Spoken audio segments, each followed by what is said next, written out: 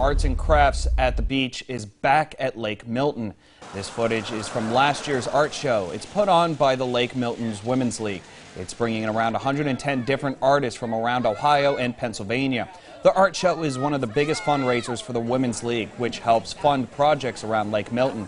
This year, a kayak is being auctioned off to raise money for a new gazebo.